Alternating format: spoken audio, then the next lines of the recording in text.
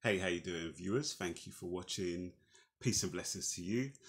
Now, this is going to be a tough video to make and a tough video to talk about in some ways, but in other ways, it's not, depending on where you are, where you stand really on these things. But I wanted to just talk about um, the problem with the difficult passages in the Bible, and specifically what I'm talking about is the passages in the Bible where it said that the Most High Yah it commands people to do what do things which are frankly wrong. Really, let's just put it that way. And what I want to do is to just kind of talk about one of these passages and then talk about how I kind of understand these kinds of passages, and more widely, if I get time, if the children don't cut in and interrupt, how I kind of view the scriptures more generally, really. So hope you find this of interest and maybe useful. So this passage that I'm looking at now is 1 Samuel 15, and I won't read all of it. I'll just maybe try and summarize it. You can see it on the screen here. I'll just summarize it. Basically, this is set in the time of just before King David came onto the scene and became king, and this is when King Shaul was the king of the children of Israel, and Saul, or Shaul, is told by the prophet Samuel to do a thing. So basically, it says here, I'll read a little bit of it. It says, Yahweh has sent me to anoint you king over his people, over Israel. Now, therefore, heed the voice of the words of Yah. Thus says Yah of hosts, I will punish Amalek for what he did to Israel, how he ambushed him on the way when he came up from Egypt. Now, go and attack Amalek and utterly destroy all that they have, and do not spare them, but kill both man and woman, infant and nursing child, ox and sheep, camel and donkey. That's the pertinent point, really.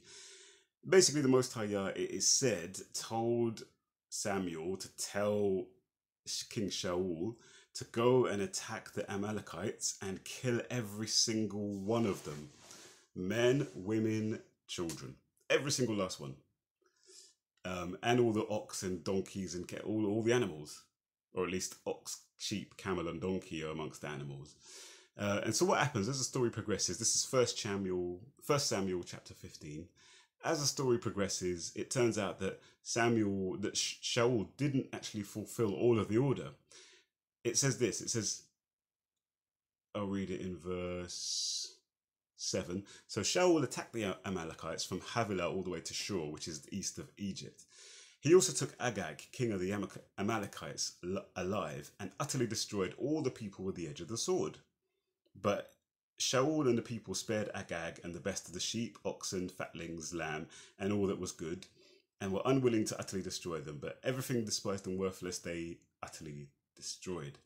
So King Shaul, it's said, partly fulfilled the command, because he and his people, the Israelites, utterly destroyed all of the people with the edge of the sword. No doubt what that means. That means that every single last man, woman, and child, baby, was killed by these Israelite attackers.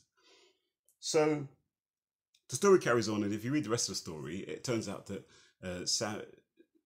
according to Samuel, Yahweh is displeased that Shaul did not fully fulfill the order.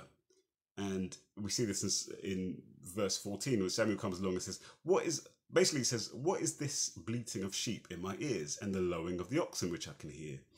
And then Shaul explains, well, we kept the best of it, but we killed all the people, and but we just kept the best of the animals. And Samuel says that Yah is very displeased with this, and because of this, he's going to take the kingdom away from Shaul and give it to someone else. So that's obviously how Dawood became king. But the point here is, the image that's being depicted here of Yah is that he commanded the Israelites to go and commit what we would call today a genocide, wipe out completely all of the people, men, women, children, babies, nursing infants. Now, so the problem, of course, is this really what we is this really Yah? Basically, is that how we see Yah? Do we see Yah as, or the Most High, whatever you want to call the name? Do we see him, or do we understand him, or do we, is that him? Is that the Most High that who commands people to go and kill babies? Let's just put it that way. And my answer is no. And I tell you what, one of my sort of driving forces in sort of returning to confront this is that I have children now, nursing infants, 2 nursing infants I have of my own. And one of my driving forces behind all of my study with regard to scriptures and, theology and just everything is, at some point we're going to explain these things to our children. And I cannot and I will not sit down and say, yes, guys, the Most High God who we worship and love, he, commanded these people to kill babies like you. Yeah, I just can't do it, Now, previously, back in the day, these kinds of thoughts led me to just basically give up, completely forget all about the Bible and just go about my business doing other stuff. I never stopped, believing in, I never became an atheist or anything like that, because for me, it's just, I've never been an atheist, even before I was an actual believer in explicitly a believer in God. I always believed that there was a God. It just doesn't compute for me to just think that there's. But anyway, the point is that now I don't think I'm gonna go down that road. I won't go down that road. I still believe in the God that is discussed in the scriptures, but my view of the scriptures is what has changed. So my view of these passages, and there are many other passages like this, we only have to go to, I think is it in Numbers? Well, in the Torah itself, there's a, occasion, it said that Yah tells, the children of Israel, when they come to take over the land of Canaan, the Canaanites, to wipe out everybody, kill everybody, man, women and children. I think there's an occasion in Numbers where, with regard to the Midianites, where, again, the same thing, go there and kill all the men, women and children and so forth. This isn't an isolated thing. There's an overall issue. So first of all, with the extermination of the Canaanites, what you find out is that although in the book of Joshua it claims that Joshua completed the task exactly as he was supposed to and killed off all the Canaanites, you go to the book of Judges and there's Canaanites all over the place. They didn't destroy the Canaanites. They didn't commit genocide on the Canaanites. So what's going on here? Well, that opens up the door to start to think, okay, well, and this kind of line of thought comes from a guy called Pete. I first heard this kind of line of thought from a guy called Pete Enns, Pete Enns, and he basically looks at that and says, look, well, the scriptures themselves point out that on the one hand it says, oh yeah, Joshua killed all the Canaanites, but on the other hand, the Canaanites are all over the place after the time of Joshua. So there's something going on here. We have to interpret some of these things more than just taking it on face value literally. And then when you look at the historical record, there's no evidence for a massive wiping out of the Canaanites over a very short period of time, back in those days, whatever it was, 1.5 to 2,000 years before Christ. And so what we have to start to think about is, well, maybe the depiction that is the depictions that are given there are more words being put into Yahweh's mouth by the writers of the scriptures for good reasons, for pious reasons, complex reasons, but they're still putting words into his mouth. And the scriptures, rather than looking at every single last word in the scriptures as being falling out from the mouth of God and being divine, absolute literal factual depictions of what happened, we have to start thinking about maybe these are depictions of Yah and interpretations of things that happened in history through the minds of these people in that time who were writing these scriptures, in the minds of these children of Israel who were writing those scriptures. And it doesn't mean that they were lying per se, but it just means that they were interpreting what was going on around them, and they were interpreting their interactions with the Most High through the lens that they had, which is their cultural lens. Just like all the other people at that time were doing similar things, so were the children of Israel. And that's how I've started to view the scriptures, really, is that rather than looking at it as this is the Bible and it is, you know, it is complete unadulterated word of God and everything in there is literally true. No, I look at the scriptures as, look, yes, God has been communicating with people from day dot, but people are people. We have our own ideas, we have our own cultures, we all have our own mindsets, our attitudes, our preconceptions, you know, our minds have been conditioned by our cultures and so forth. And we've interpreted our interactions with God in a certain way. This comes into talking about the doctrine of the inspiration of Scripture. Inspiration in traditional kind of Western Christian thought is almost like a kind of, I don't know, like people just become like, what do you call it? As if God is like using you as a ventriloquist, where your words, you know, are coming through your mouth are kind of just the words of God. You just happen to just be the conduit that the words came through. Almost like, you know, you go into like a trance, kind of, and then suddenly you're writing, and then you stop. Like, whoa, where did that come from? All right, well, that's the word of God. I better share it with the world. That's the sort of traditional Western Protestant, anyway, conception of inspiration, whereas different concepts of inspiration have a much more nuanced and I think realistic view of it, which is that people are free. People have free will. We've got free will to decide what to do. We've also got, you know, we also cannot but speak or write through our own prism, through our own lens, through our own culture and so forth and so on. So we're going to interpret these things through that. Just so concepts of God that were written down by the Israelites in, say, 2000 BC are different, plainly different to the concepts of God that were written down at the time of Christ.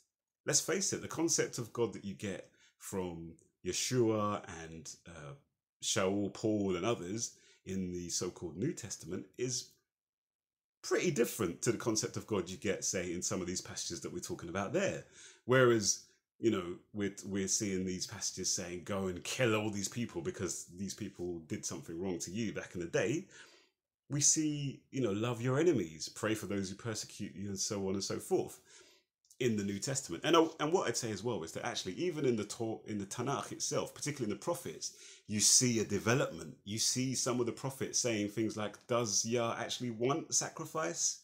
Does he want these sacrifices? You know, there's even a passage in Jeremiah. This is just a very quick overview, so apologies for not going into any depth, but there's a passage in Jeremiah where he says something like, how can you say that the Torah of Yah is with you? And I should find it actually, shouldn't I? I think it's, where is it? Let's have a look. I think it's Jeremiah 10.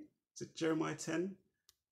Let's have a look. It says something like, how can you say that the word of God is with you? The lying pen of the scribes writes falsehood, or something on those lines. I think it's Jeremiah 10. Here we go. Let's have a look. Hold on. It's Jeremiah 8. It's Jeremiah chapter 8, verse 8. It says, so this is in the middle of a kind of, denunciation of the people of Israel, the children of Israel. And it says here in verse 8, how can you say we are wise and the law of Yahweh or the Torah of Yahweh is with us, or the teaching of Yah is with us? Look, the false pen of the scribes certainly works falsehood. The wise men are ashamed, they are dismayed and taken. Behold, they have rejected the word of Yah, so what wisdom do they have? So that's an interesting one. It's saying, you know, these people are saying at the time, it's saying, how can you say that we have the Torah of Yahweh? No, the false pen of the scribe certainly works falsehood, suggesting that this is like maybe a bit of a reflection of how back in those days there was like a struggle going on. People were writing certain things about the Yah, about the Most High Yah, and claiming certain things about Yah. Now, we don't know exactly what they were claiming and the full context of what is going on here.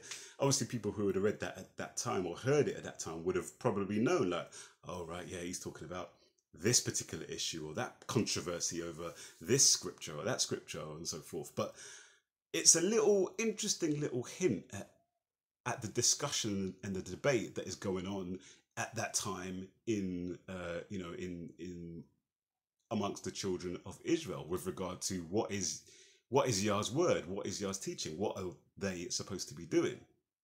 And so yeah, for me, I look at that and I just and the big thing as well, to sort of compare it to is a lot of the New Testament in particular, and the New Testament isn't, you know, the New Testament also has some bits in there which are in keeping with some of the sort of wrathful, vengeful depictions of Yah in the Torah, the Tanakh. So you could say the Book of Revelation, for example, if read a certain way, can be looked at in that way. But a lot of the Torah, the New Testament, particularly the words of Yeshua himself, a lot of those words are in almost direct contradiction. You have heard it said, an eye for an eye, a tooth for a tooth, but I say to you, turn the other cheek and so forth. And as I say, I think that discussion was also taking place in the Torah. So to summarize this a little bit, and hopefully I can carry on until the children disturb again, bless them. To summarize, what I'm saying is that when you look at these commands of saying that these commands of Yah to go and commit genocide, these are not, in my opinion, these are not actually what happened. These are people probably later. A lot of the scholarship around the scriptures views the final kind of the final compilation of the Tanakh as having happening around about the time of Ezra. In the post-exilic period, so around about 400, 500 BCE, and that there is where, so for example, there's a passage, I'll talk about one more other passage. There's a passage, I think it's in Jeremiah again, where, and in maybe the books of Kings, where under King Josiah, I think it is, the book of the law is discovered. In fact, let me find it. Hold on a second. Yeah, here it is. This is in 2 Kings 22. And basically, this is under King Yehoshua, however you want to pronounce it. It says, verse 8, that Hilkiah, the high priest, said to Shaphan, the scribe, I have found the book of the law in the house of Yah. And Hilkiah gave the book to Shaphan, and he read it. And then I'll scroll forward, and then it's basically the book is read to the king. And it happened when the king heard the words of the book of the Torah, that is, he tore his clothes. And then it carries on, the story carries on that in the next chapter in particular, that Josiah does this massive reforms. Where are we? Basically saying, look, we need to keep the words of this book of Torah, which we've just rediscovered. And he takes out all the wooden images from the house of Yah, burns it to the ground. You see in verse 7 of chapter 23, 2 Kings, he tore down the ritual booths of the perverted persons that were in the house of Yah, where the women wove hangings for the wooden image, defiled the high places, and all this sort of stuff. It carries on and on and on and on. And so the idea here, again, is that there's a story being depicted here. I think this story was probably either written or, tweaked around at the time of Ezra during the post-exilic period when they were returning, to make sense of what had happened to them getting kicked out of the land of Israel.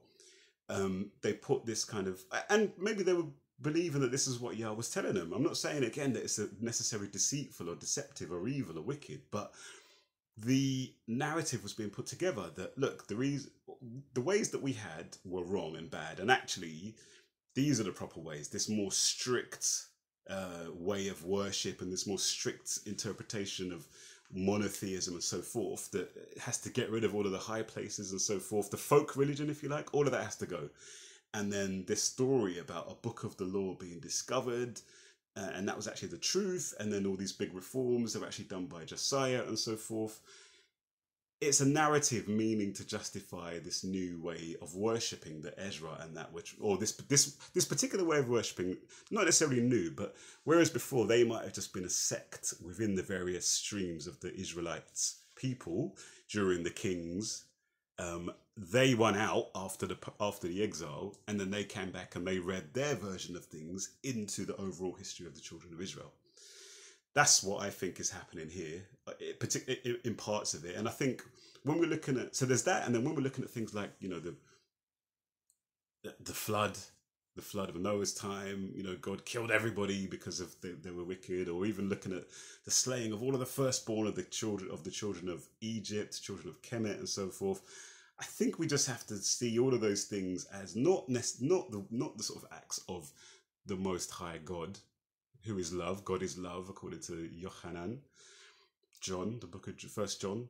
God is love. Is that loving to just wipe out everybody?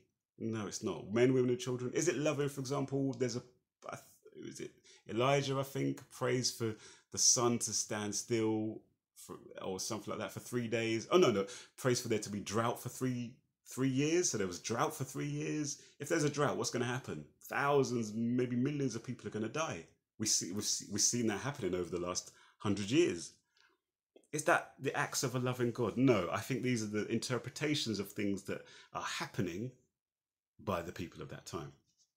And so my view of scripture, and when I read scripture, I'm not reading it as literal, all of this is definitely literal truth and so forth, but I'm reading it to understand, okay, these are how the children of Israel at that time, some of them understood what was going on.